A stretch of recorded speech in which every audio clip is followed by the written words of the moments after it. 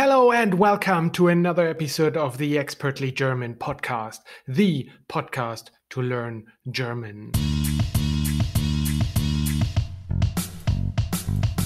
Hallo und herzlich willkommen zu einer weiteren Episode des Expertly German Podcast, dem Podcast zum Deutschlernen. And in today's lesson, I have Luise again in the call in the lesson.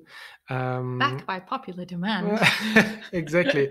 So a couple of listeners were sending me an email saying, "Where's Luise? I like the podcast episodes with Luise because, well, I guess the dynamic kind of is fun to listen to. And also when you're trying to speak German and then I'm trying to correct you. You mean I'm But sucking then at my German? when you're sucking at your German and then, but the questions you are asking seems to be exactly those questions that listeners are also asking themselves when listening to the podcast. So this is what we're going to do.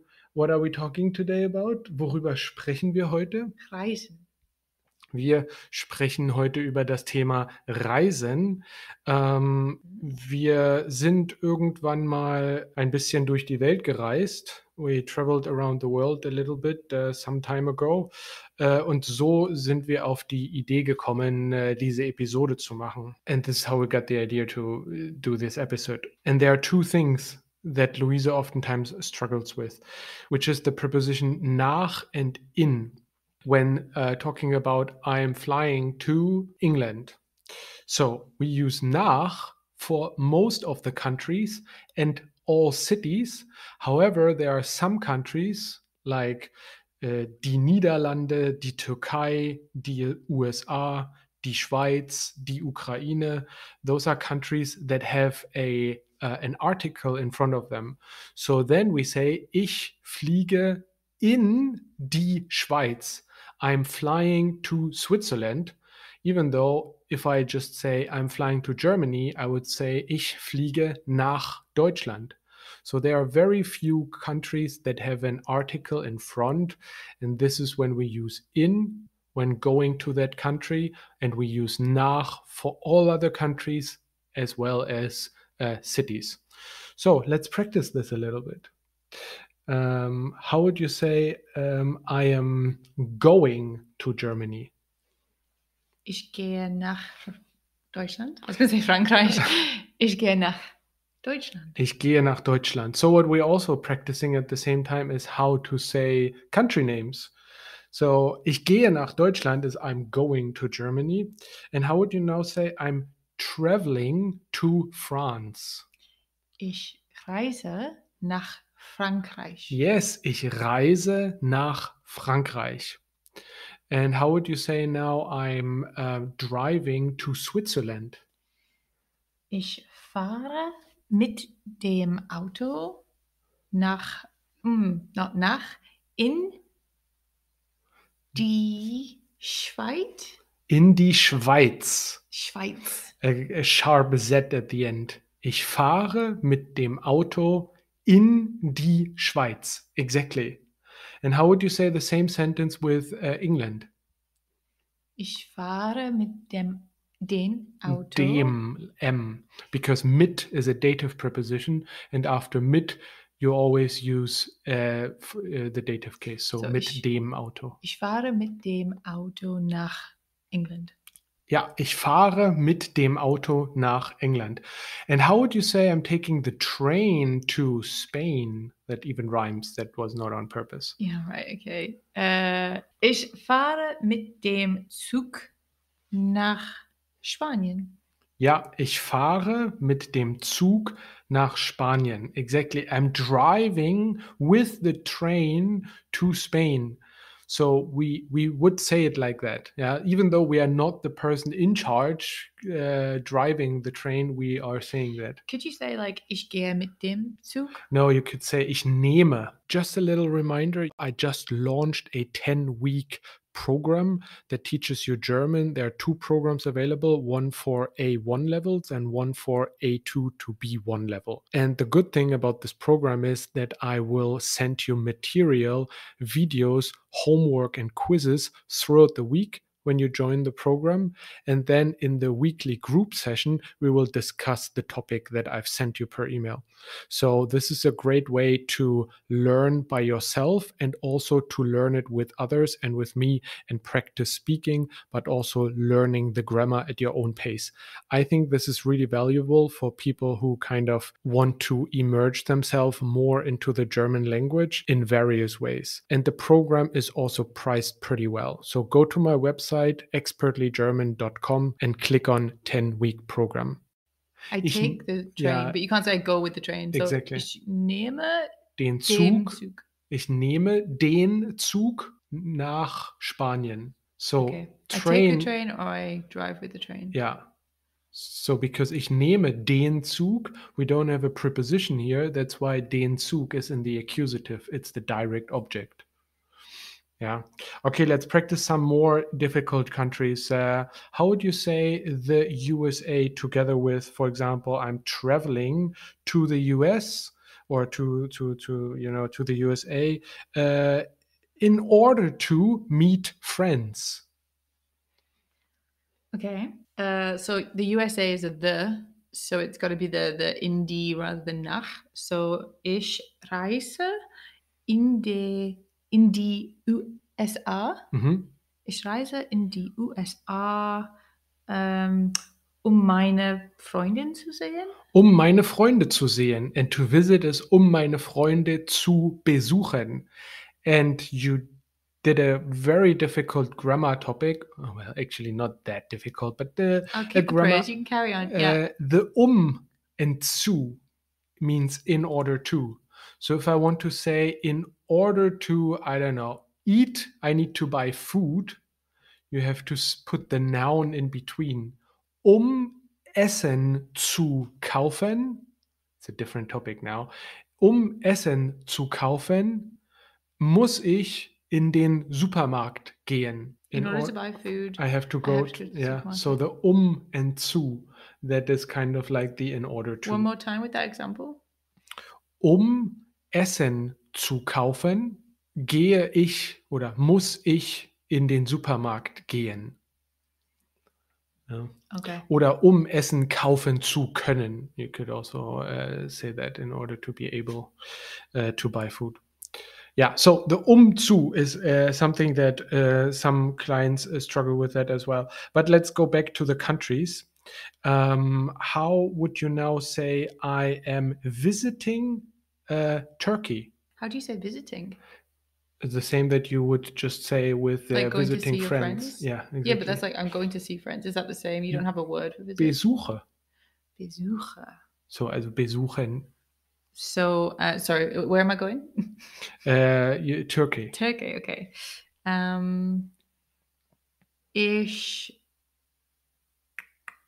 Ich gehe in die Türkei, um meine Freunde zu sehen oder zu besuchen. Ja, ich gehe in die Türkei, um meine Freunde zu besuchen. Ja, we wouldn't really say ich besuche die Türkei. You could say that, but it's less common. We would more say ich reise für den Urlaub in die Türkei. So like some of these indie versions I get because it's like the USA, Mhm. the Netherlands, So- but I don't really get like the Turkey or Yeah, that doesn't really. there's no rationale to when it's At least I don't know the rationale behind it, but there might be someone who knows what the rationale behind it. Send me an email. But an interesting one is it's an article, and in is a two-way preposition. So if I say I'm traveling to Switzerland, it's accusative. But how do you say I'm living in Switzerland? would that not just be ich lebe Mhm. in die Schweiz? No, almost. Ich lebe in der Schweiz. Oh, Because the in is a two-way hate the preposition, cases. and here we have the dative. Don't say hate the cases. I hate They're the lovely. cases. I hashtag hate the they're- cases. Start a hashtag. Can you remind the listeners about the cases in German? Not just the four, just the names of the four. You don't In have German, to. Yeah. accusative, Yeah. nominative, Yeah. dative, and genitive. Ja, richtig. Nominativ, Akkusativ, Dativ und Genitiv. Which ones do we hate the most? I would say I hate the dative the most. That's the one. The dative is sometimes just a genitive is I don't know, not too difficult. It's all right. The accusative and dative. I think those are the two cases that are like Like, life would be a lot easier do it with a without German them. accent, Tom. Ah. Ach, ach so. Okay, so the point here, however, was that when you are not moving, right? When you're located or something like when it's about where Okay. rather than where to, then you use after the two-way prepositions, and one of them is in, the dative case. So ich lebe in der Schweiz. But you'd also say, ich wohne in Deutschland. Richtig, korrekt. So it's no different for the ones that don't have this article right in front of the country. It's only for these weird ones that have got the D in front that you need to think about this. Yeah. Okay. Exactly. And some of them are actually using the plural. So I think you say in den USA, dative plural, and in den Niederlanden. So then we have the dative plural. Let's not worry too much about this. There's always one. There's always one. Okay, so now maybe let's talk a little bit more German. Well, we could talk about all sorts of topics, but I would say we just talk a little bit about our travel that we did in German. And whilst we're talking, I'm trying to correct Luise a little bit, not too much. So, also, wir sind für 6 Monate gereist in 2019. Wo haben wir dann angefangen mit unserer Reise? Okay, good. Gute Frage, Tom. So what I think you just said was we went traveling for 6 months in 2019. Ja. Where did we start our Ja, travels? richtig, genau. Angefangen, is that start? Angefangen. That's the Angefangen. perfect, that's the past of to start. Anfangen. Where did you start? Okay. So would I say, wir haben Ja, unsere Reise ja. in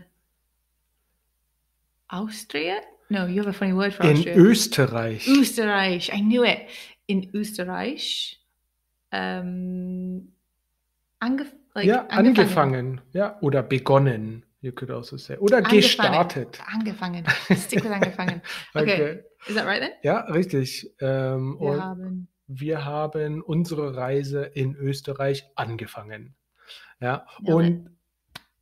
und das war in Wien. Wir waren, ich glaube, für 2 oder 3 Tage in Wien und danach sind wir dann weiter nach. Genau. Danach sind wir dann weiter nach. We continued then to. I was like, what? Weiter ist to again or to continue.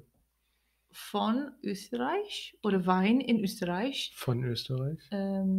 Wir haben gehen nach Rom. If it's movement and change, wir sind nach Rom gegangen. But I think you have your, did we go to Rome? I mean, details, Tom, details. We went pretty much to Rome. I don't remember. No, we went to Greece. Wir sind nach Athen. But they don't know that. All right, and it's a long time ago. So, nach Österreich oder nach Wien oder von Wien sind wir nach Athen geflogen. Athen geflogen. Ja. Oh, there's a lot here to can we just, because I feel like this is really useful for me, past tense. Ja. So, wir sind von Österreich nach Athen geflogen. So the past participle here of fliegen is geflogen. Obviously. And so why do I say wir sind geflogen rather than wir haben geflogen? Because we moved. Yes, exactly. We moved. Movement and change and blah, blah, blah, blah, blah. We use sein. So when we started the conversation about where did we start, it was wir haben unsere Reise in Österreich angefangen. Yeah, then it's haben. Yeah. And then we're moving to like von Österreich. Wir sind von Österreich. Wir sind von Österreich nach Italien. Athen. Oh Mann, Griechenland. Fine. Athen. Geflogen. Ja, richtig. Okay, so the sentence structure changes, and that's because we sort of said this is where we started, and then this is where we moved to. Richtig.